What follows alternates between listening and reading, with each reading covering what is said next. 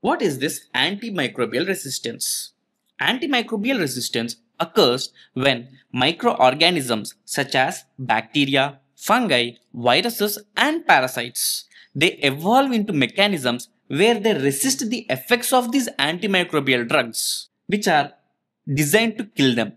Antibiotic resistance is one of the subset of antimicrobial resistance which are specific to bacteria resisting the antibiotics. India faces a severe superbug crisis, with hospital-acquired infections being a primary source of danger. Superbugs, strains of bacteria that are resistant to multi-antibiotics like E. coli, K. pneumonia, and P. aeruginosa. India carries one of the highest burdens of AMR, including antibiotic-resistant tuberculosis. Despite procuring a large percentage of necessary antibiotics, a higher percentage of infections are not properly treated, which highlights a gap between drug supply and actual access of effective treatment.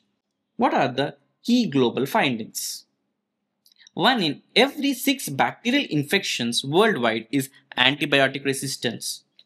Southeast Asia and Eastern Mediterranean regions have seen 1 in 3 infections, whereas Africa has around 1 in 5 infections.